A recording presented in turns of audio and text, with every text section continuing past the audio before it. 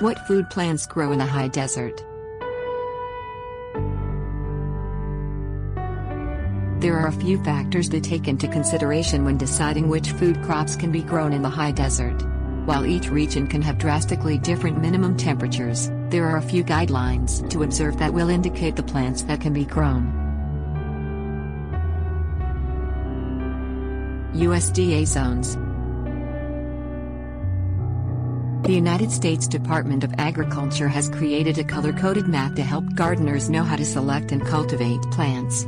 The average annual minimum temperatures are established for each zone. This is necessary information because all seedlings but a few will die if exposed to sub-zero temperatures. American Horticulture Society Zones. For more than 30 years, the American Horticulture Society has established a plant heat zone map that indicates the average number of days each year that temperature exceeds 86 degrees Fahrenheit.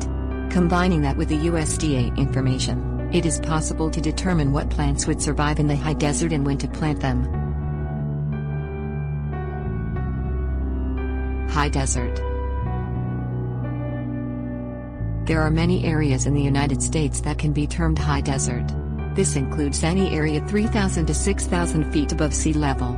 It is characterized by strong, dry winds, hot summers and cold winters. States with areas considered high desert include California, Arizona, Colorado, Oregon, New Mexico, and Nevada. All of these places have differing plant hardiness zones, but if recommendations for planting times are carefully followed, many of the same crops can be grown in these areas. Another factor to take into consideration is that even though a plant may survive, the growing season may be too short to produce a good yield. How crops are specified. Cover, food and forage crops are three types of crops that can be grown. Cover crops refer to a green manure crop. A cover crop such as mustard is grown solely for the purpose of replenishing lost nutrients into the soil. It functions similarly to crop rotation. Instead of depleting the same vitamins and minerals from the soil, a certain crop will be planted to restore nitrogen and other nutrients to the earth.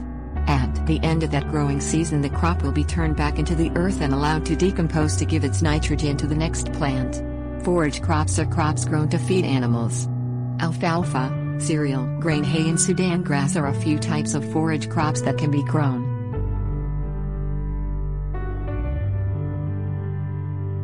Food crops in Antelope Valley.